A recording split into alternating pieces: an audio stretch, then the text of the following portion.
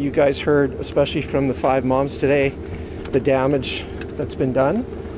And we struggle to see where the victim impact statements matter in this process, because it really comes down to what's his current mental state, what's his insight into his illness, and what's the least onerous thing you can do for him. Somehow in there you have to protect the safety of the public.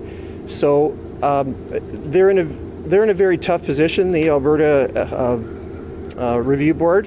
What I will comment on is the recommendations from the treatment team are showing you the acceleration that's occurring within this process for a guy that killed 5 people. Their current recommendations, which I hope the review board will slow down a little bit, actually puts him on a faster track to absolute discharge than Vince Lee in Manitoba.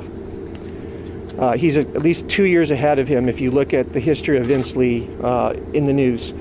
Vince Lee killed one person, Mr. McLean, Tim McLean. This guy mutilated 5 people.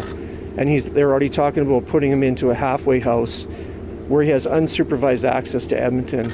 I'm not going to lie, I feel bad for the people of Edmonton that we've somehow brought the problem to your fine city.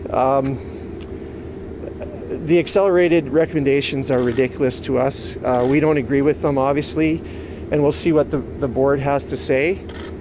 But in my opinion, the entire system needs an overhaul, and we're continuing to work on opportunities to discuss with the Federal Justice Department about taking away absolute discharges for mentally ill murderers.